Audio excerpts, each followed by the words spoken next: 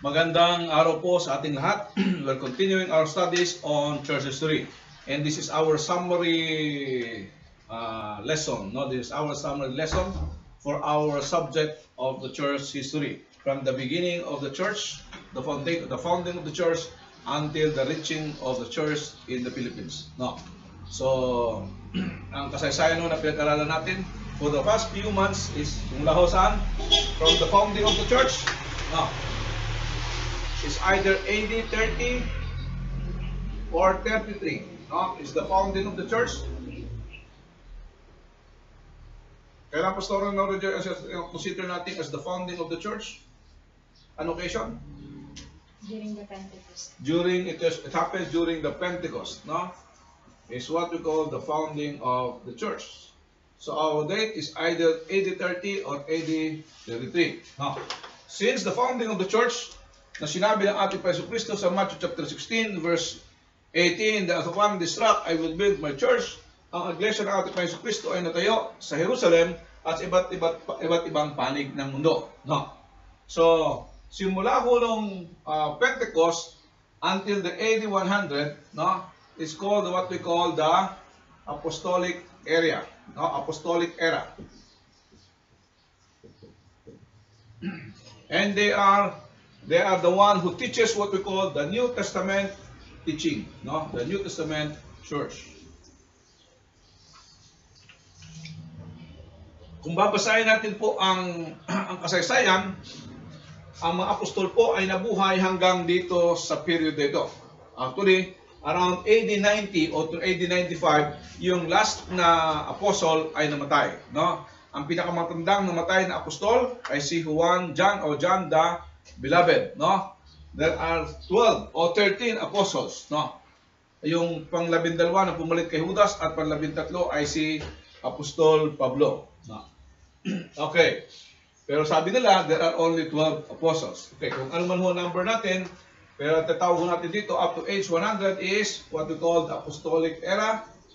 Dito na-develop ang tatawag natin, development of Christianity, no? The development of Christianity to the known world. And it reached almost the known world during those time, no?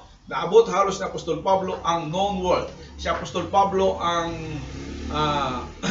naging apostol sa mga hintil, no?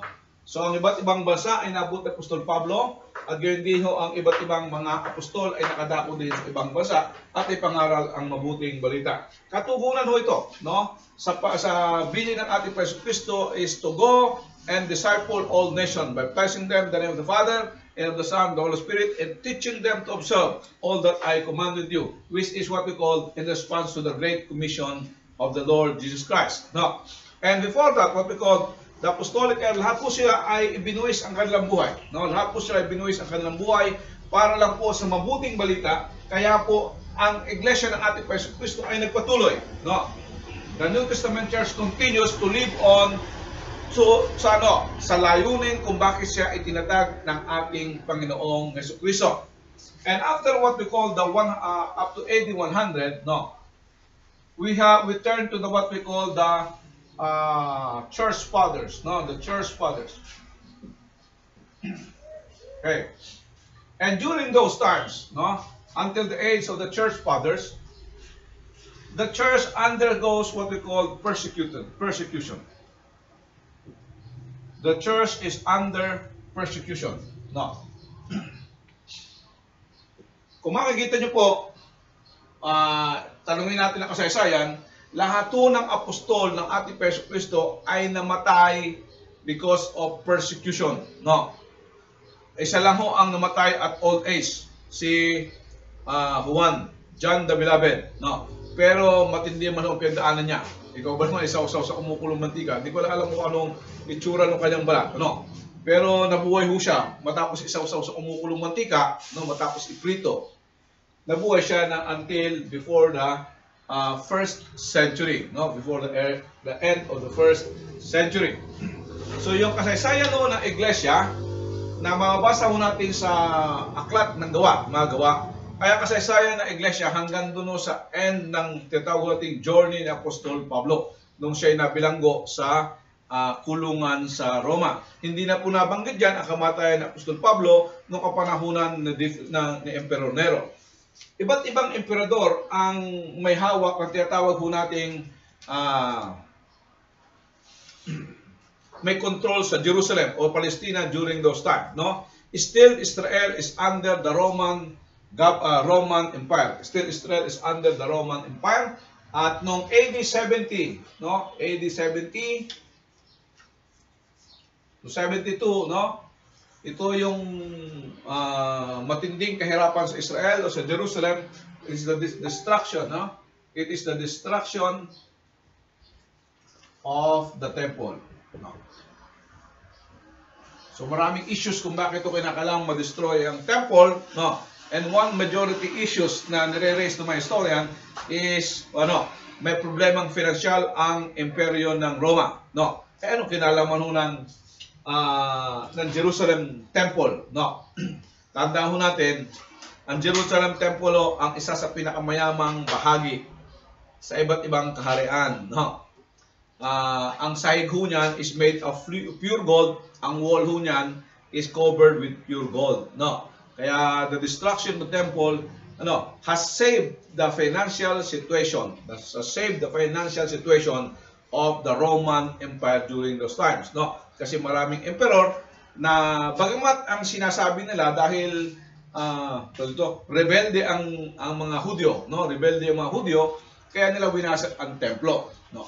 Pero ayon sa ibang historian, the major reason is because of the financial resources na kailangan ng imperyo ng Roma. Okay. Kahit ano man ho ang issue niyan, no. Because of that, no. Yung hong priesthood sa Jerusalem ay natigil, no. Yung temple worship was ceased, no. And until now, hindi po nare-restore ang tinatawag mo nating temple. At napakahalaga ang contribution nito sa end of times, no? Napakahalaga yung restoration of the temple sa end of time. So after the Apostolic era, we have the Church Fathers who continues the teaching of the New Testament Church. They continued in the teaching of the New Testament Church. Noong pong New Testament ay napakarami na pong mga problema. Ang napakarami na pong mga maling paniniwala na lumalabas, no? Kaya kung makikita nyo po, ang mga ibang sulat diyan ay sagot sa iba't ibang mga problema na lumalabas, katuruan na lumalabas tungkol ho sa ating Panginoon Kristo o pag-aunawa nila sa ating Panginoon Kristo. Pero ang makikita ko natin sa development ng Christianity, no, until sa ating kapanahunan ngayon, marami pa rin pong problema. No? So, ang malaking problema ho nito until AD 300, no? Until AD 300 is what we call the church is under persecution, no? The church is under persecution. Napakarami yung emperor, no? Napakaraming emperor ang gusto hong dumurog sa Kristyanismo, no? Dahil sinisisi nila ang Kristyanismo sa mga kamalasan nila dinadanas ng imperyo, no? Sinisisi nila ang Kristyanismo dahil ang mga Kristiyano ay hindi nakikibahagi sa karaniwang ginagawa ng mga tao. And because of that, no?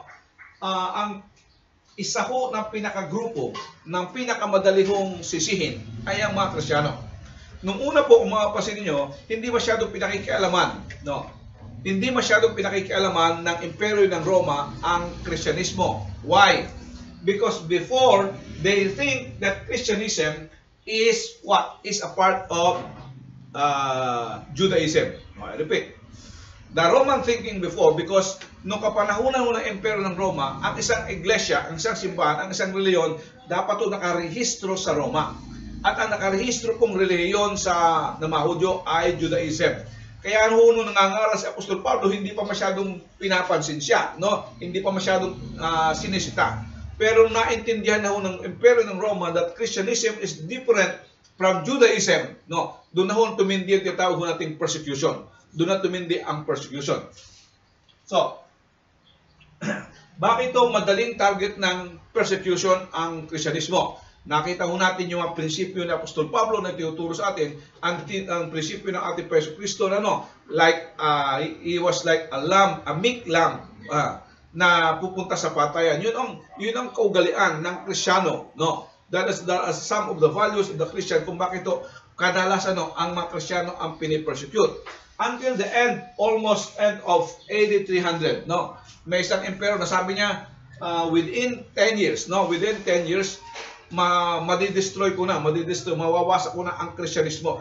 Kaya pinasusunog niya ang lahat ng simbahan ng Kristiyano, ang maging magsasabing Kristiyano, maraming mga obispo ang pinatay, no?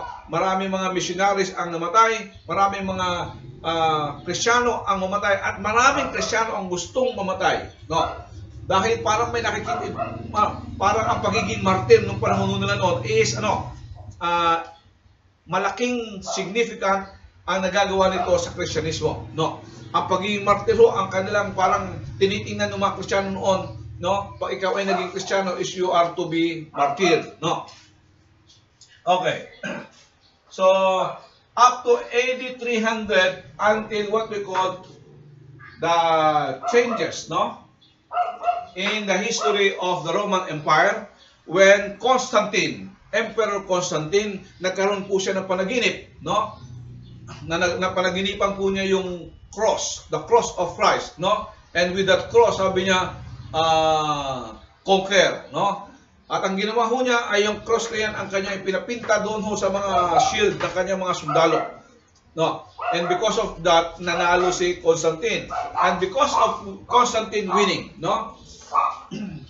The persecuted church becomes now the state church, no? Okay. The persecuted church becomes now the state church, no? So, nung si Constantine ang naging emperor ng Roma, ginawa niya pong relihiyon, no? Ginawa niyang relihiyon ng kanyang imperyo ang Kristyanismo, no? So nagkaroon ng changes, no? Nagkaroon ng changes. Bakit? Before the church was persecuted, no? Kung makikita ko natin mga karanasan ng unang iglesia, ginagawa ko silang poste ng Meralco, no? Pampailaw, pinapakain sila sa mga leon, no? Nilalagari ang kanilang katawan, no? Pinaglalaruan ng mga Kristiyano. Pero noong si Constantine ang naging emperor, no? The Christian church become the state church, the state religion. And because of that, no, nagkaroon ng tinatawag nating false growth, no? Nagkaroon ng false growth sa Christianity, no? Dito, mayroong growth, continued growth ang Christianity as it reaches its mission to the end of the world, no? But during those time of Emperor Constantine, nagkaroon ng tinatawag nating false growth. Bakit? Ano yung nag-contribute sa tinatawag nating false growth? Siyempre, pag ang politiko ay quote-unquote Kristiyano, so marami yung gusto makijoin, no? And because of that, nagkaroon ng false growth, and it also affects what? It also affects what? The doctrine of Christianity. It also affects what we call the doctrines of Christianity. During the time of Constantine, different ecumenical council was called, no? We have the 7 prominent ecumenical council. What is the first council, Pastor Norijoy? Nicene Council. The first council is the Nicene Council. They are talking about of the different issues that raise into Christianity. At ang tumawag ho sa different church council is what? The emperor himself. The emperor himself. Gawin nangyari ho. The emperor become now the supreme head of the church. No, the emperor now become the supreme head of the church. So ano mangyayari if the emperor becomes the supreme head of the church? According to the historian, hindi nga nila sigurado kung si Constantine ay tunay nga bang Kristiyano o hindi, no? Kasi siya ay nabautismuhan at his deathbed, no? Doon lang mo siya nabautismuhan, doon siya ay mamamatay na, no? So, ano kayang resulta kapag ang isang politikong tao ay maging bahagi ng iglesia at hindi lang mo bahagi ng iglesia? Siya ho yung tatawag nating supreme head of the church, no? He becomes the supreme head of the church. Pag ibig sabihin, siya ho nagpapatawag ng mga council. Siya nagpapatawag ng mga pag may problema, siya nakipag-ugnayan sa kanya, yung mga tao nagreklamo, ang mga religious leaders nagreklamo, siya magpapatawag ng meeting. So ano mangyayari ho? So malaki ho ang kontribusyon ng politika with regards to the what we call with regards to the doctrine of the church. Sa New Testament church, ang tawag po natin sa church is the Catholic, no? The Holy Catholic Church. The Holy Catholic Church. No. That is the name of the church.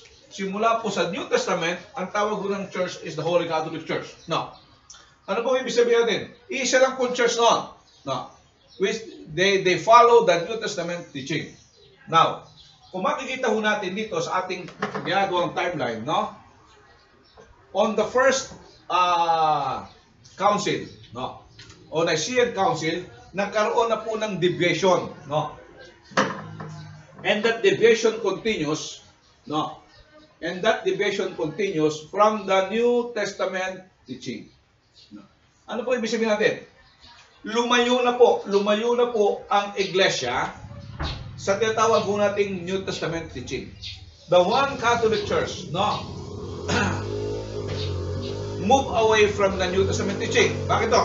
Ano ho bang New Testament teaching? Before, the New Testament teaching is the means of salvation. No. Salvation is by faith alone. Before the first ecumenical council, no. Salvation is by faith alone. After the ecumenical council, salvation is given by the church. It is given by the church. And the development of the council, it becomes now through the sacraments. No. It becomes now through the sacraments. So makikita ko natin yung deviation, no? Pagkakaroon ng pagbabago. Dati, ang salvation ay sa magitan lang ng pananampalataya. Ngayon, nung nagkaroon ng different council with the what we call the help of the emperor, salvation now is through the church, no? Salvation is through the church, and now it becomes later on in the development through the sacraments, no?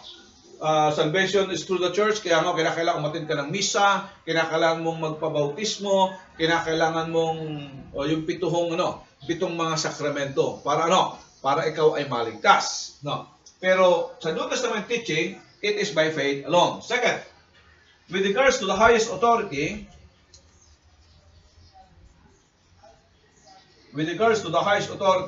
it is the Bible. No? The Bible is the highest authority with regards to the doctrine and Christian living, no? And faith, no? Now,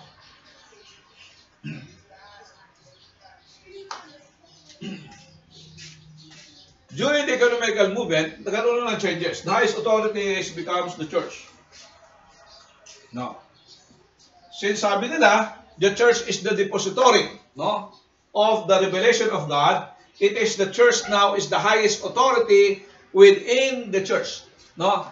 Siya din ang may karapatan to interpret the Bible, and the interpretation of the church of the Bible is infallible. No? At the same time,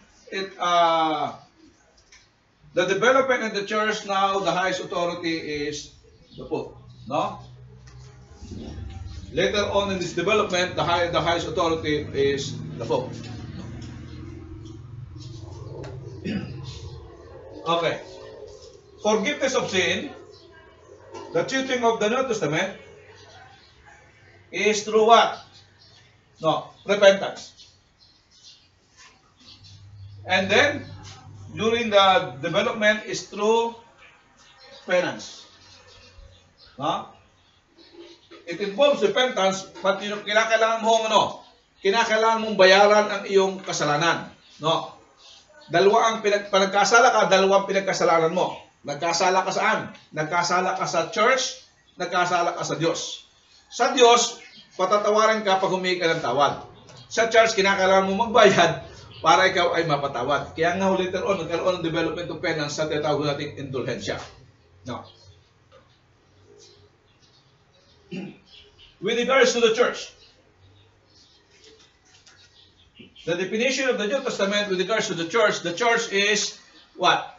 Ito ho yung samahan ng mga taong iniligtas ng Diyos. It is the body of Christ. Now,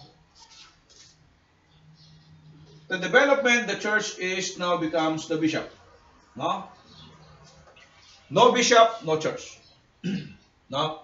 no bishop, and no church. At napakarami pong iba't iba pang mga paglayo sa tinatawag ho nating the New Testament teaching. No. Before the development of the Muslim, no? Before of the development of the Muslim on around 600 AD, no? Ang pinag-uusapan na po natin dito, ang paglayo na ng church is with regards to the icon, no? The issues raised in the church is the issue on the icon. Ano yung icon? No. Mga ribulto, no? Noon matagal na issue yung icon, no? Kasi the churches now adopted icons, some of the icons, no? Nakaraniwan po ang origin is not Christian, no? Karaniwan ang origin ng mga icons are not Christian, no? They are pagan icons introduced into Christianity and named after the Christianity, no? Kaya marami ho tayong mga tradisyon which is nawala naman ho sa banal na kasulatan. Okay. So yung 7th Ecumenical Council was used to establish the doctrine of the church. At the same time, different doctrines na maliho sa tinatawag nating malayo sa tinatawag nating New Testament teaching. Pero there are some groups that is what we call the underground church. The underground church. Okay.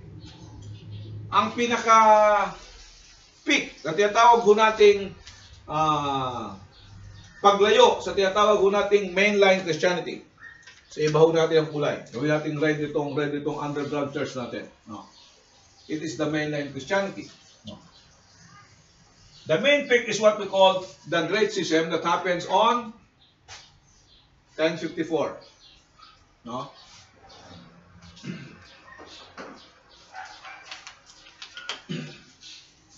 So, it happens on 1054 that the Great Schism or the separation of the Roman Catholic Church and the Greek Orthodox Church.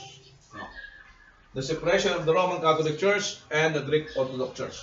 Noon pa lang nag-arise, no? Noon pa lang nag-arise, nagkaroon ng maliwanag na Roman Catholic Church and the Greek Orthodox Church. They are split out of the what we call deviation from the New Testament teaching. No.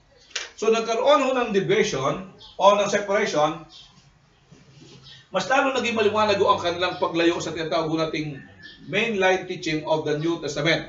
And because of that, God has uses different man to return to the main teaching. At isa hong ginamit niya ay tinatawag nating Reformation. No. Reformation. Okay. Tatlong reformers ang ginamit ng Diyos para para ibalik sa New Testament teaching ang church, ang naligaw na church. Kung naalala niyo po, sino yung tatlong reformers natin? Si Martin Luther, at saka po si Zwingli. Okay. So tatlong ginamit ng Diyos, no? Si Martin Luther was used in Germany, no? He was used in Germany na later on, no, it becomes the Lutheran Church. No? It becomes the Lutheran Church. Dito nag-start yung pangalang Protestante, no, sa Germany. Ang salitang Protestante ay itinawag hindi sa mga Lutheran first, no. Sa mga tagasunod ni Luther, hindi rin tinawag kay Martin Luther. It was a name applied to the German princes who opposed o who protested doon sa naging decision ng Roman Catholic Council na iban si Martin Luther at tanggalin si Martin Luther o excommunicate si Martin Luther sa Roman Catholic Church. No. Ang gusto ho noong una na suporta, no, ng Germany is ipagpaliwanag ang Roma, no, magpaliwanag ang Roma doon sa mga issues na nire-raise si Martin Luther, which is included in his what we call, pinako niya sa Wittenberg Chapel? 95 thesis, no? Maraming issues na kino-question si Martin Luther with regards to the Catholic Church, no? And because of that, no, sa halip na ipaliwanag ito ng Catholic Church, they excommunicated Martin Luther, no? At ang plano lang, ipatay sana si Martin Luther. Pero ginamit ito ng Diyos din ang politika na ginagamit ng church, no, to support the Reformation. Bakit? Noong time mong yon, may problema ang emperor at ang papa, no? Nag-aagawan sila sa kapangyarihan, no?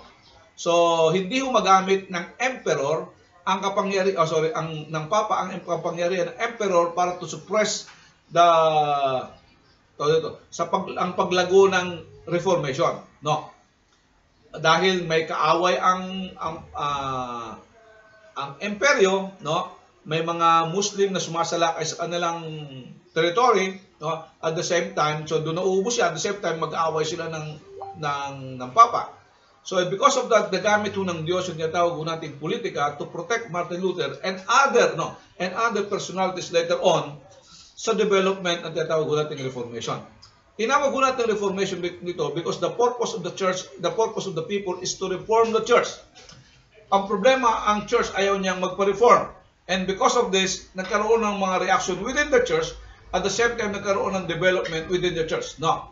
Ang resulta sa Roman Catholic Church is the revival within the church. Nagkaroon ng development with regards to the system, no, para hindi na maulit yung mga ganong klaseng reformation. Pero ang reformation nagbukas sa pananaw ng mga tao tungkol sa sinasabi ng salita ng Diyos. At ang malaking contribution sa tinatawag nating reformation is nagkaroon mo ng development sa ating mga pabrika, yung printing press, no. So nagkaroon ho ngayon ng mga naging available na yung tinatawag nating Bible sa common people, no. Tandaan ho natin, before, noong sa Roman Catholic Church, nagkaroon ho sila ng batas na lahat ng liturgy in worship, no, ang gagamitin ho nila is Latin, no. Kahit nasa ang bansa ka po, ang gagamitin mo ay Latin. Kaya kung mapapansin niyo po, nung nasa Pilipinas, panahon tayo ng Espanya, no, I think until the Second World War, no, ang ginagamit sa Pilipinas ay Latin, no. Kaya yung mga common people hindi nila maintindihan yung misa. Natapos na yung misa kasi Latin, no. Ang panalangin ginagamit sa Latin, ang sermon is ginagamit sa Latin. And you have to learn Latin para maunawaan mo, no. So, and because of that, ginamit ng mga reformers yung common tongue o common language of the people to understand what is happening, no. And because of that, many people supported the Reformation. Almost whole of the Germany supported Martin Luther, kaya nga po yung Lutheran Church, no, becomes the state church of Germany, no. So ito naman ang makita natin sa kasaysayan. Nagka-problema ang iglesia, lumayo ang iglesia sa tamang doktrina nung ang iglesia ay nakisama sa politika, no. At siguro po ito pa rin ang hindi natutunan ni Martin Luther, no. Kasi ginamit din niya ang politika, no, para sa kanyang interest to reform the church, no, para sumuporta sa kanya ang politika. So paano niya ginamit? Kung mapapatandaan niyo po, ang unang-unang tract na sinulat ni Martin Luther, ang unang-unang aklat na sinulat ni Martin Luther is natatandaan mo ba? The first tract that Martin Luther wrote, anong title? 3 main tracts ang sinulat niya. The first tract is the address to the German nobility, no? Address to the German nobility. Ito ang unang-unang sinulat ni Martin Luther. Pinakita niya po na dapat ang simbahan sa Germany is under German control, no. Sa madaling salita po, maganda ang kanyang layunin, pero ang problema, nagkamali din siya ng pamamaraan na isinama niya ang politika sa iglesia, no? Isinama niya ang politika sa iglesia. And because of that, the princes of Germany supported Martin Luther in his attempt to separate, no. Actually, ang unang attempt hindi to separate. Later on, it became a separation kasi nga in-excommunicate si Martin Luther sa Roman Catholic Church. So, ano ba pong pangalawa, no? Before, si Martin Luther supported the position of the Anabaptist, no? Na dapat ang babautismuhan ay yung may tamang pananampalataya. No. The Anabaptist before says na dapat ang bautismo ay para lang sa mga may edad. No, may edad na. No. Pero may problema si Martin Luther. Ang problema ni Martin Luther ganito. Ang council na sumusuporta sa kanya, no? Ang council na sumusuporta sa kanya sa Germany, the city council that supported him in Germany, lahat po sila ay nabautismuhan during infancy. No? So kung ipapahayag before Martin Luther supported the position of the Anabaptist, no? Kung ipapahayag ni Martin Luther na dapat mabautismuhan, ibig sabihin hindi bautismado yung mga sumusuporta sa kanya. And because of that predicament, no, hindi niya sinuportahan ang tamang posisyon ng mga Anabaptist. No. And he supported what we call, supported the infant baptism. Nagkaroon lang sila ng pagkakaiba na yung mga direktang sinabi ng Biblia na dapat, yun ang bumalik. No. So, nakabalik sila sa tamang pananampalataya. Ang problema lang, ay may mga practices na naging problema noong pumasok yung tinatawag nating politika. No. So, ginamit ng Diyos si Martin Luther, ginamit ng Diyos si Zwingli, ginamit ng Diyos si John Calvin. No. Si John Calvin ang nag-promote ng sumikat na theology na abbreviation natin ay tulip. No. Si Martin Luther si John Calvin ay hindi isang pare. Ito kaibahan niya kay John Zwingli at kay Zwingli at kay Martin Luther. Yung dalawa ay parehong pare. Si Martin Luther ay si John Calvin ay isang abogado. No. So, ang kanilang posisyon, halimbawa si Martin Luther is work in Germany, si Zwingli, saan si Zwingli? Sa Zurich din po, Switzerland. Zurich, Switzerland. Din, bakit ba din? Sino ba ang kasama niya sa Zurich? Yan. Sa Zurich, Switzerland, si Calvin ay sa Geneva. Geneva and France later on. So, yun yung community ito ang sumuporta sa tatawag nating Reformation, sumuporta sa Reformation. Ano naman ang ginamit ni John Calvin? Ang ginamit ni John Calvin is education, Ginamit ni John Calvin is education sa kanyang promotion of what we call the Reformation, Kaya doon siya nagtawag natin ng reform, nag-develop ng reform theology basic on the sovereignty of God. Basic on the sovereignty of God. Doon nag-develop yung katawag natin tulip. Okay. And because of that, nagkaroon ng maraming paglago. Ang Reformed churches sa Francia at sa Geneva started at around 45 churches. And within 2 years, because of the many preachers na ginamit ni John Calvin, it developed to 2,500 or 2,500 churches after 2 years. That is a great growth. So because of that, different groups arose, arise sa different countries na naabot ng kanilang mga locations. Halimbawa, pagdating sa France, it becomes the Presbyterian. Pagdating sa Switzerland, it is a Reformed. So kung nasaan bansa, iba't iba ang kaniyang pangalan. Pang-apat na development with regards to the Reformation is the Reformation in England. The Reformation in England. It happened on the 17th century. 17th and 18th century. The Reformation in England is religious ba ang origin? Political. Is a political in origin. Bakit po? Sino yung hari? Kung natatanda mo pa?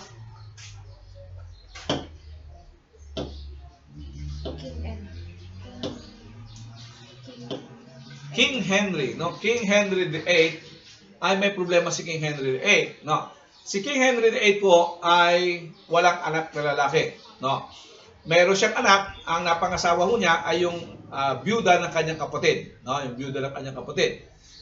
Bagamat tumutol ang Roman Catholic Church sa pag-aasawa niya sa byuda ng kanyang kapatid, itunuloy pa rin niya ang pag-aasawa sa byuda ng kanyang kapatid, At doon siya ay nagkaroon ng 2 anak na babae. Ang problema, wala siyang anak na lalaki. And because of the threat na walang magmamana sa kanya, napilitan ho siyang magkaroon uli ng asawa. At sa mamagitan ho ng paghihiwalay sa kanyang unang asawa, so nung inihiwalay niya unang asawa niya, ang Roman Catholic Church still ay kumontra sa kanyang paghihiwalay sa kanyang asawa. Dahil ang kanyang asawa ay anak ng hari ng Espanya, which is the great supporter of the Roman Catholic Church. So ano nangyari? Para matuloy ang kanyang pag-aasawa kay Anne Boleyn, kinakailangan niya pong kinumbinsi niya ang kanyang konseho, to anoint him as the supreme head of the state, at the same time the supreme head of the church. And because of that, the Church of England was born. The Church of England was born. He appointed bishops that later on supported him doon sa kanyang plano na annulment, also divorce sa kanyang asawa, and to remarry again, to have a son. And because of that, nagkaroon nga po siya ng anak na lalaki. The pangalan ay Edward V. Ang problema kay Edward, nabuhay lang po siya ng ilang panahon, bata-bata pa siya, naging hari na siya. Ang problema, maaga siyang namatay. Nung namatay po siya, walang pwedeng pumalit maliban ang kanyang kapatid na babae sa unang asawa ni Henry VIII. Ang pumalit sa kanya ay sino? Si Queen Mary. Si Queen Mary, ang ginawa niya, gumanti siya doon sa Reformation sa England. Pinapatay niya ang lahat ng pari na sumuporta sa kanyang ama, at gusto niya ulit pabalikin ang Roman Catholic Church sa England. Pero, and because of that persecution, marami yung umalis sa England. Maraming umalis sa England. Ano nangyari? Yung mga prominenteng tao, particularly those supporting the Reformation, moved out of England. Anong nakita nila?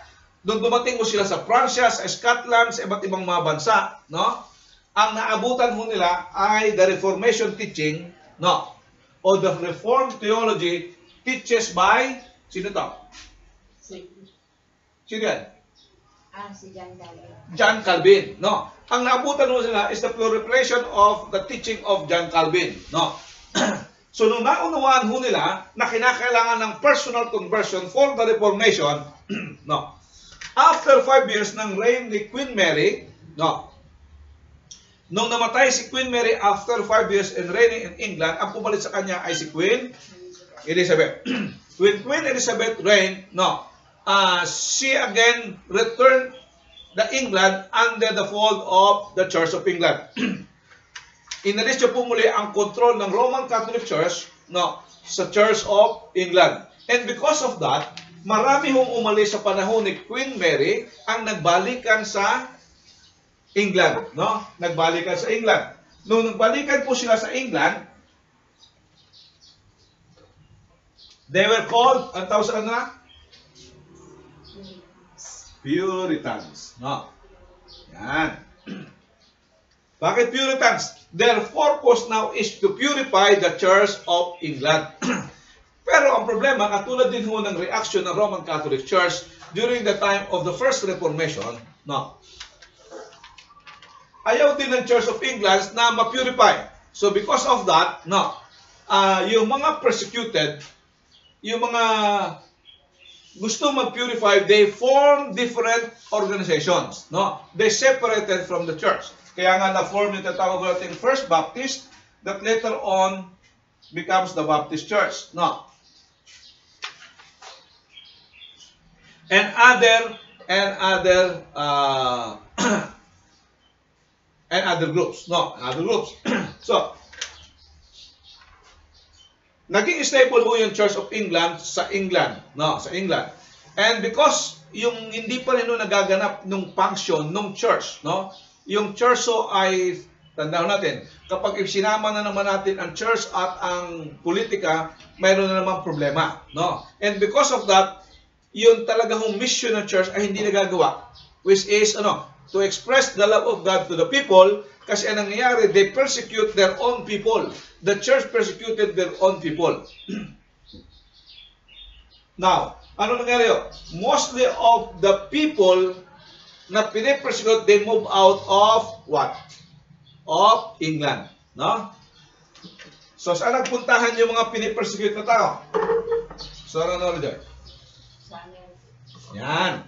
Wala pa Amerika noon. No? They go to the, ang tawag? New Land po. New World. Away. Yeah. They go to the New World. So, ibig sabihin, yung mga under persecution sa Germany, they go to the New World. Sa France, they go to the New World. No? The Scotland, they go to the New World. No? Sa England, they go to the New World. So, bakit po? Ang gusto nila, most of those people wanted the separation of the church and state. No? They wanted the separation of the church and the state. Kasi nakita nila ang problema na kapag ang iglesia ay kasama sa estado at ang mga politiko ay nakakalam sa doktrina ng iglesia, mayroong malaking problema. No? Mayroong malaking problema. Which is, no, hindi na nagaganap na iglesia ang kanyang talagang misyon. No? Hindi nagaganap na iglesia ang kanyang misyon. They persecuted their own people. The church persecuted their own people na hindi nila kapangalan. No? Na hindi nila kapangalan. It happens sa England. Bakit po? Nung ang England po ay nakikita up sa Scotland and France, no? Pag ang Scotland and France ang prominente, ang Church of England ay reform, hindi na po siya yung Church of England. The main church is the Presbyterian, no? Pag ang England ang prominente, it becomes the Church of England, no?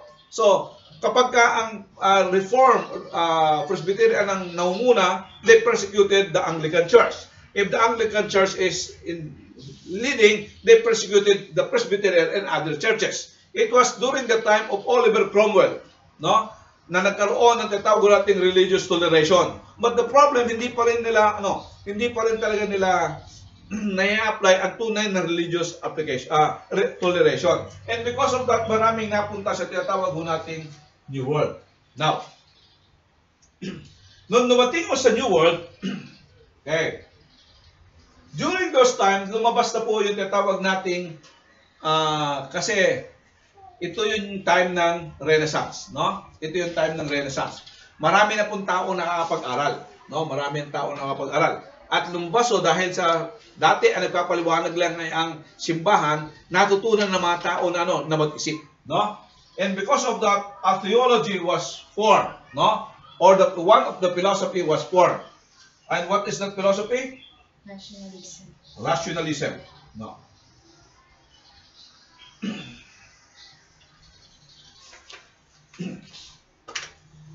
Marami mga philosophers ang nag-isip na, no?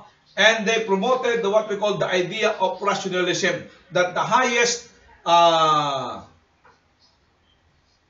form of knowledge is yung ating kaalaman, no? So, ibig sabihin, lahat ay sasalain sa ating kaisipan. Anything that can be explained is true, anything that cannot be explained is false, no?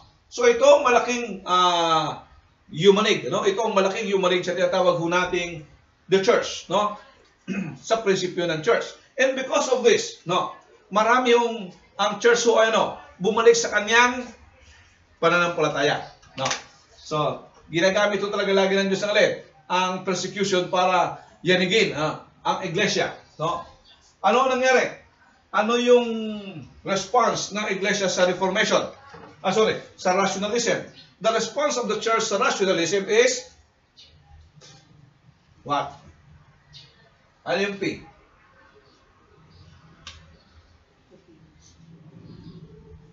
Pietism, no? O pietism, no? What is pietism? It is a return back to the Bible.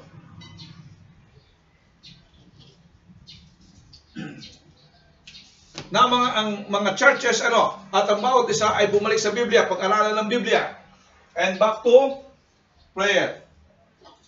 And the importance of personal conversion.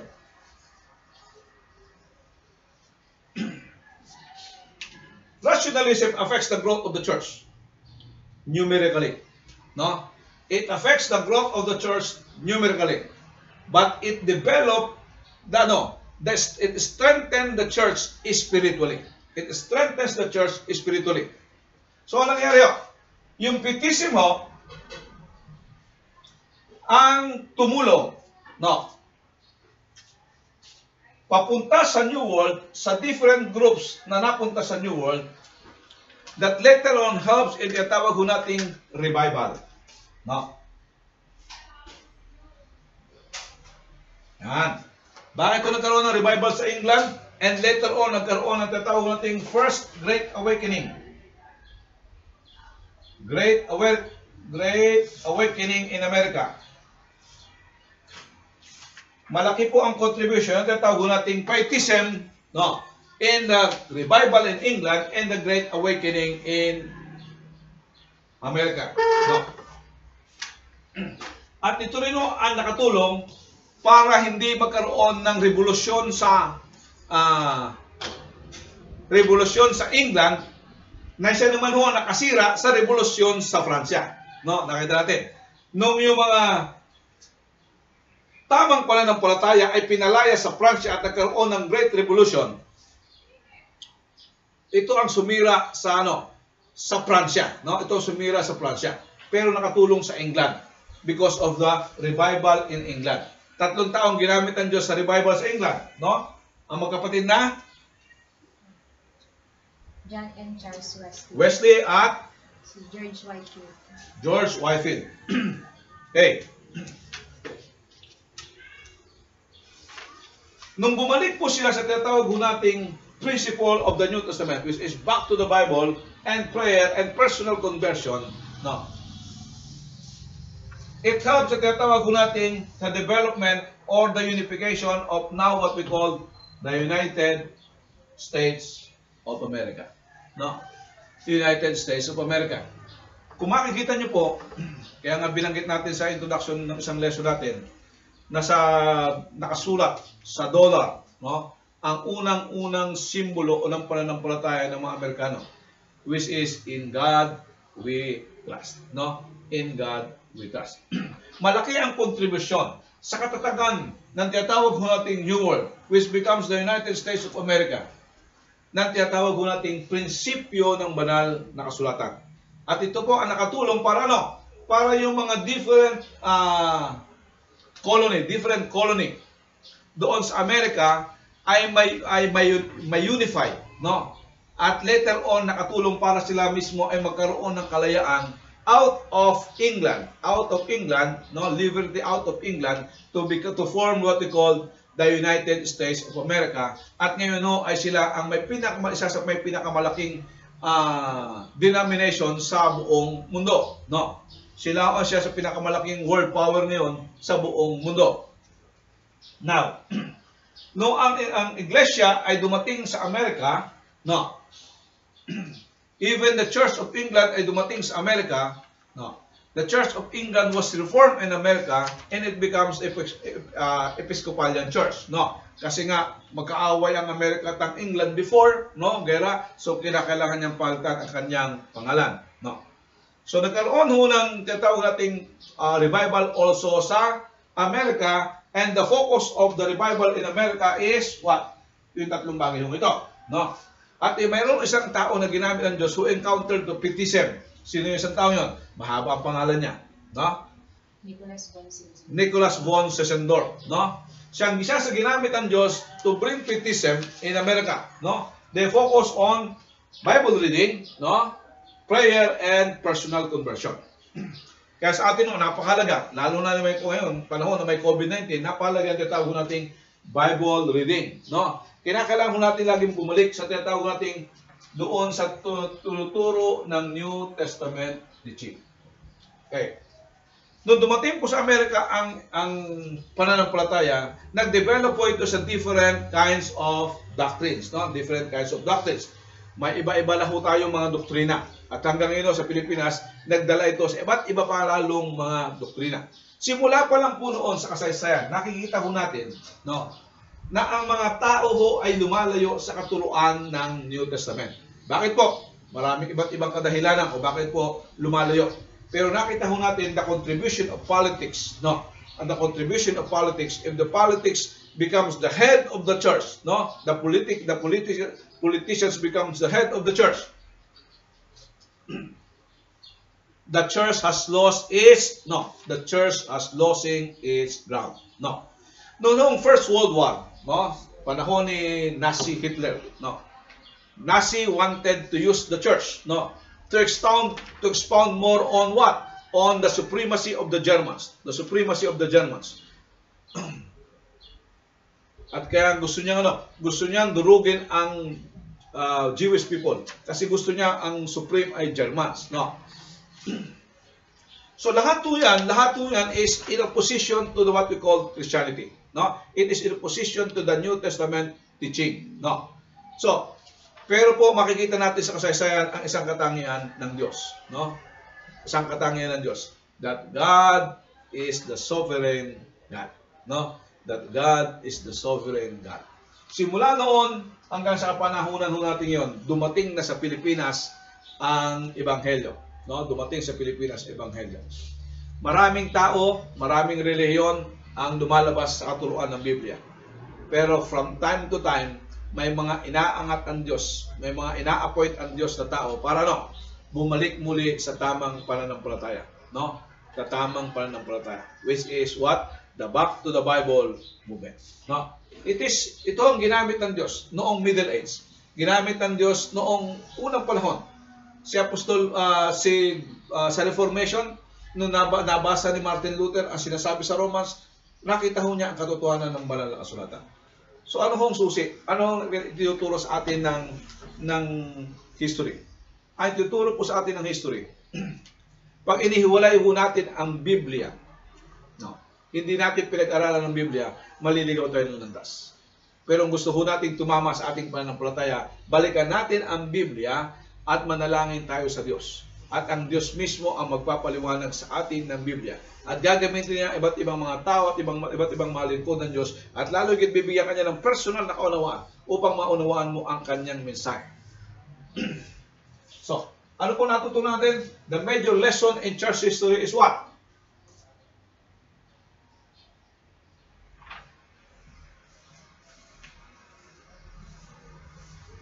Is the sovereignty of God. God is at work at our history. God is at work at our history.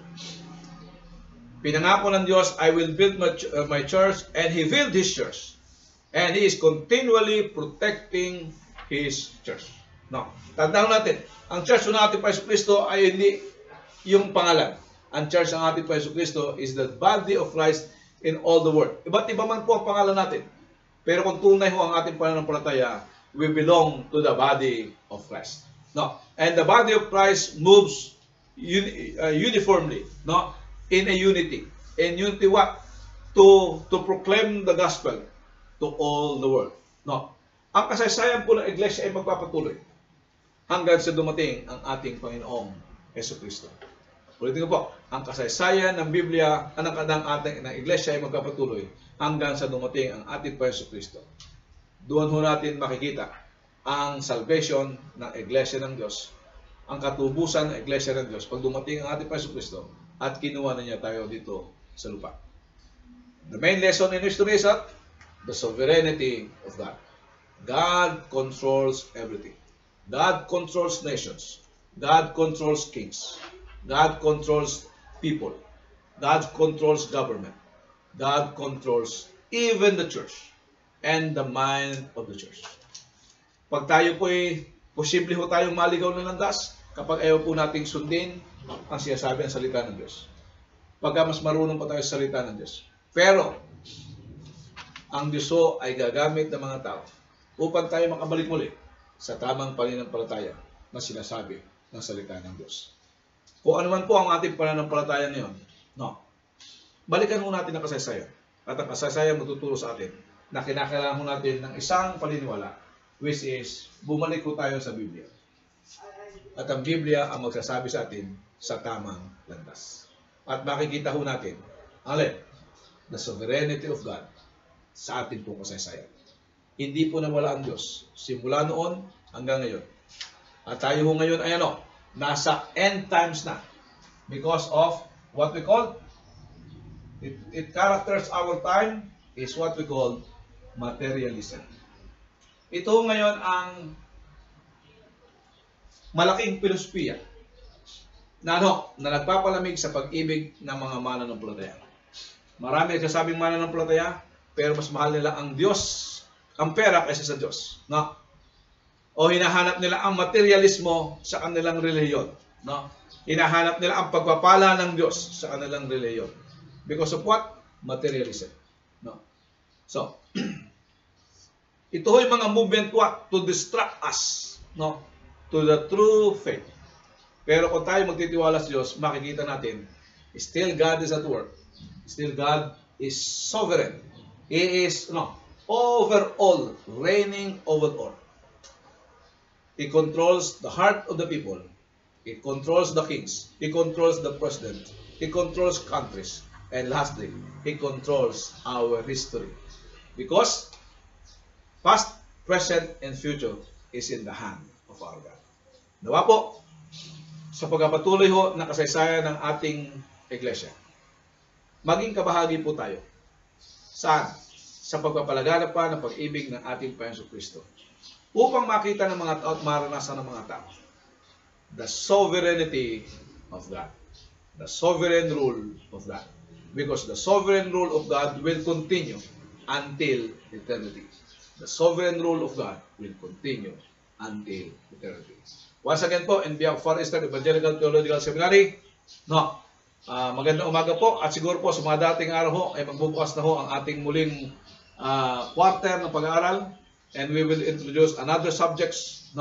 At if you want to continue on studying and learning the Word of God, just inform us sa atin pong Faith Seminary messenger, and also on my messenger para po sa ating accreditation.